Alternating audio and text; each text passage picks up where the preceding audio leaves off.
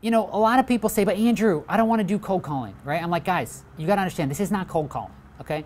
None of this is cold calling. Every single person that ends up making it to the calendar, okay? Every single person that ends up making it to this calendar, every single one of them, okay? All of them have agreed to take the call, have seen your message, have connected with you on LinkedIn, have said, you know what, this is valuable enough for me to set aside 45 minutes or an hour of my time.